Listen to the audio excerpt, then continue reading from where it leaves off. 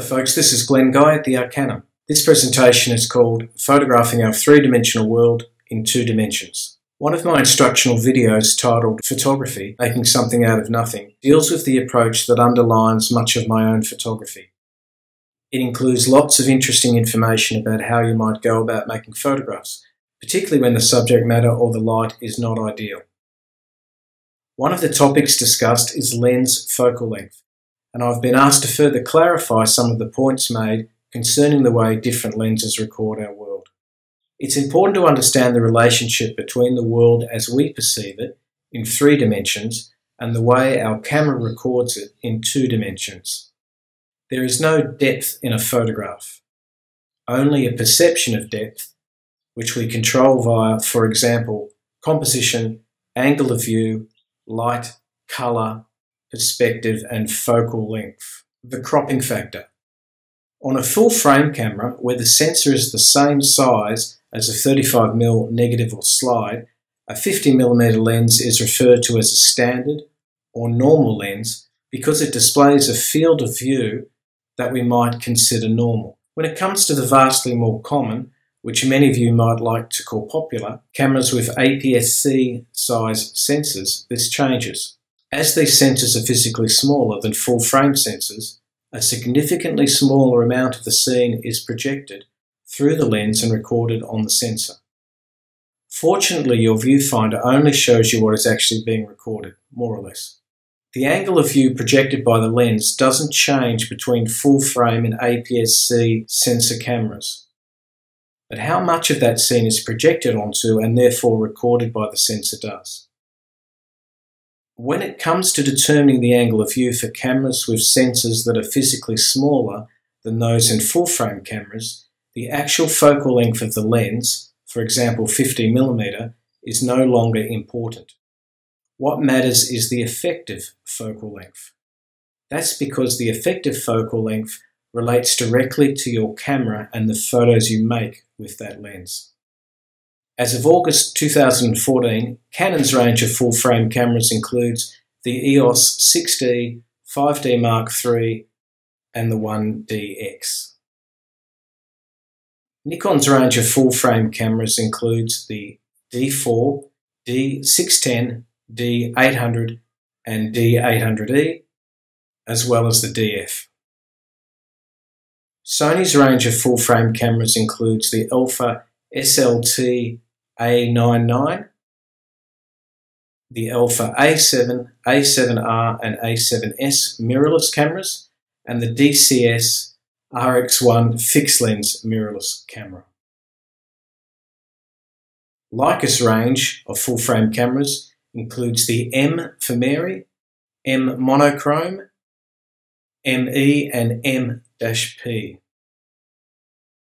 As the manufacturing cost for full-frame sensors decreases over time, we can expect to see more full-frame cameras on the market at more reasonable prices. Effective focal length.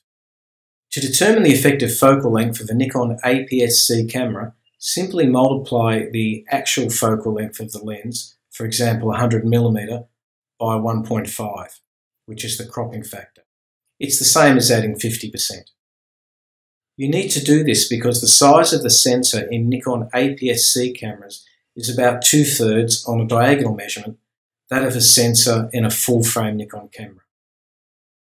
So for example, a Nikon 50mm lens, when multiplied by the cropping factor of 1.5, becomes an effective focal length of 75mm on a Nikon APS-C camera. Likewise, a 100mm lens would become a 150mm effective focal length, and a 200mm lens would become 300mm effective focal length on a Nikon APS-C camera. As Canon APS-C sensors are slightly smaller than their Nikon counterparts, you determine the effective focal length of a Canon APS-C camera by multiplying the actual focal length of the lens, for example 100mm, by 1.6. Here are some examples. A 50mm Canon lens on a Canon APS-C sensor camera would have an effective focal length of 80mm. A 100mm lens would have an effective focal length of 160mm, and a 200mm Canon lens would have an effective focal length on a Canon APS-C sensor camera of 320mm. To understand what the cropping factor associated with your own camera is, you could check online or alternatively go to your camera's instruction manual, and under the specifications page you should see it listed under cropping factor. In some cases it'll be listed under the term magnification factor, which is actually erroneous. By the way, the term magnification factor is often erroneously used in relation to the relatively smaller canvas of the APS-C size sensors compared to their full-frame counterparts. The fact that your subject appears closer and larger in the frame within an APS-C sensor camera is not due to any optical properties associated with greater magnification of the lens. It's simply because of the reduced amount of the scene that is actually being projected and recorded onto the sensor. It's therefore more accurate to say that the scene has been cropped, thus the term cropping factor. The fact that the subject is recorded larger on the sensor is the reason why APS-C cameras are often considered better choices for sports, wildlife, paparazzi and surveillance photography. And because the sensor is smaller, the mirror, pentaprism and the chassis that's built around the sensor in a DSLR camera is also smaller and lighter. That reduces significantly manufacturing costs, and those costs are passed on to the consumer. What's more, the cropping factor means that, for example, a 400mm focal length will now produce an image, at least in relation to the size of the subject in the frame, comparable to a 600mm lens on a full-frame camera. The associated reduction in cost, size and weight can be extremely beneficial for photographers working at such powerful focal lengths. But the goddess of photography tends to give with one hand and then take with the other. While in many ways you win with APS-C cameras when it comes to telephoto photography, you must, therefore, lose when it comes to wide-angle photography. This is why landscape and architectural photographers often prefer full-frame sensor cameras where, for example, a 24mm focal length remains 24mm. While you gain no advantage in apparent magnification with longer focal lengths on full-frame cameras, importantly, none of the scene is cropped off by the sensor. And that's where you win big time with the wider angle focal lengths. The photos in this presentation were made with a Canon 5D, Canon 5D Mark II and Nikon D800E cameras. So, over the years I've had 3 full-frame digital cameras. I held off purchasing my first DSLR camera a few years longer than I would have liked. That's because I was waiting for a full-frame camera at what I considered a reasonable price point. As all of the cameras I mentioned are full-frame cameras, any focal lengths referred to from this point forward could be considered both actual and effective focal lengths. There's no need to calculate in a cropping factor unless, of course, you are trying to make the same photographs at the same camera-to-subject distance with a smaller sensor camera. Take this iconic image of a surfer at Bells Beach near Torquay, southeastern Australia. It's made of a 600mm lens. An absolute beast I borrowed for a weekend from Canon, the only time I've ever photographed surfing. If you were standing next to me wanting to achieve the same composition with a Nikon APS-C camera, you could do so with a 400mm focal length. That's because 400mm multiplied by the 1.5 cropping factor becomes 600mm. Simple. However, in the case of this photo of a glorious sunrise made at Milford Sound on the South Island of New Zealand, I employed a 14mm focal length on my Nikon D800E camera. To make the same image on a Nikon APS-C sensor camera, I would need a lens with a focal length somewhere between 9 and 10mm.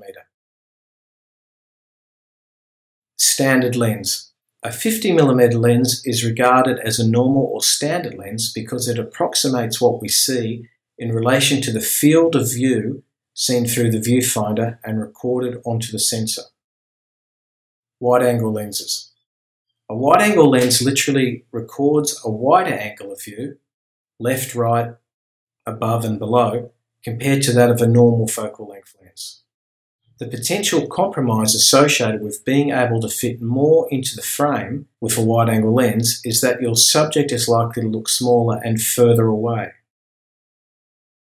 Another characteristic of a wide-angle lens is that it appears to exaggerate the sense of space and depth in an image.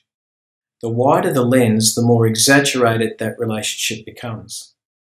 A 24mm lens is regarded as a wide-angle lens. Actually, when used properly, it's a classic wide-angle focal length, providing a visually dynamic rendering of the scene.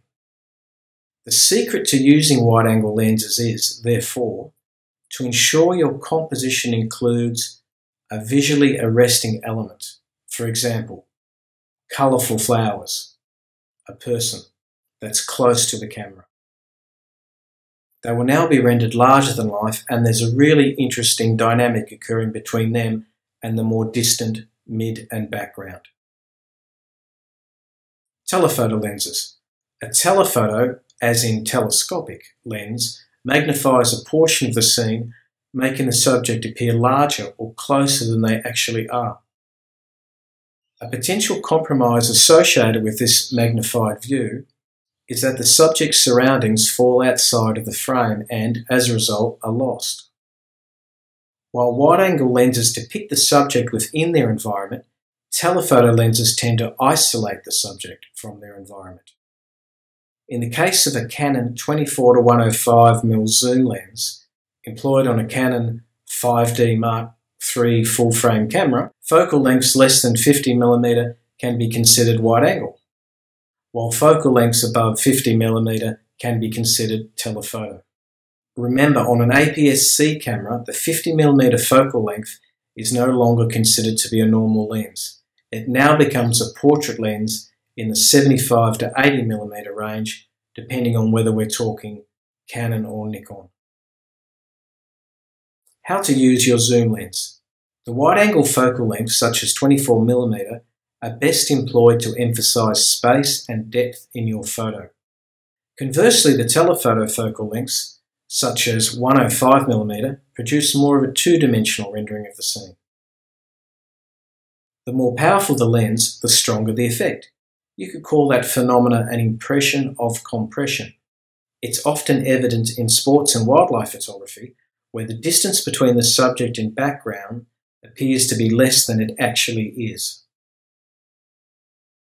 The more powerful the focal length, the more subject and background appear to be squeezed together. Conclusion. It's one thing to have a zoom lens and quite another to be able to use it properly. The lesson, and I believe it's one of critical importance, is not to compose your image by zooming. The correct way to use a zoom lens is to first determine whether you're interested in exploring the space and depth of the scene in question, in which case you should choose a wide-angle focal length. Alternatively, concentrate the viewer's attention on the subject by isolating it from its surroundings, or eliminate space and draw attention to layering that may exist within the scene by choosing the telephoto end of your zoom lens. Once you have set the appropriate focal length, use your legs to move forwards or backwards to achieve the correct framing. Well, there's quite a lot of information in that presentation. I do hope you've enjoyed it, and I look forward to sharing more information with you in the future. Thanks, and bye for now.